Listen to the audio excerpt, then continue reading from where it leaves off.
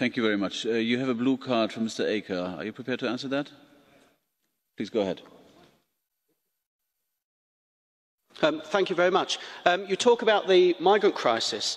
The migrant crisis could be settled if free movement was challenged head-on, and David Cameron had the opportunity for this with the renegotiation package. He said in his Bloomberg speech he was going to renegotiate free movement, and all of a sudden, when it's crunch time, he's shied away from this. Why has he done this? Why has he given up the opportunity to settle this issue once and for all and cowed to the European Union?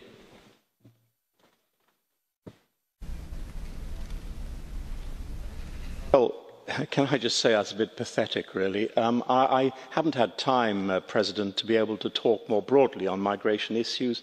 I have absolute confidence in the leader of my party and the leader of the UK in negotiating matters which are to the benefit not only of the UK, but also in terms of the order which is necessary in the migrant situation in the European Union for the future.